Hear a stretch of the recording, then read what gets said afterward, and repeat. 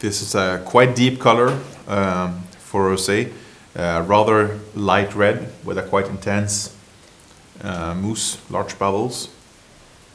The nose indicates a lot of red grapes, obviously, much more Pinot with sweet plum, red berries, a slight hint of windfall, and mild spiciness.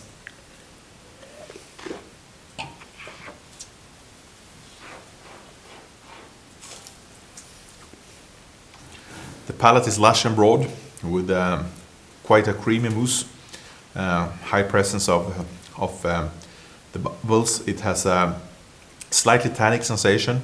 There's a lot of extract in this, which obviously the deep color is indicating.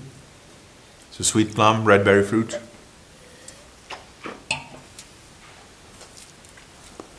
It still appears as a rather youthful champagne.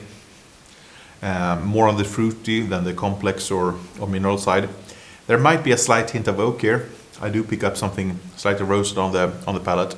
So I would say more beginning, lush and broad, than finish, which is, I would say, medium long.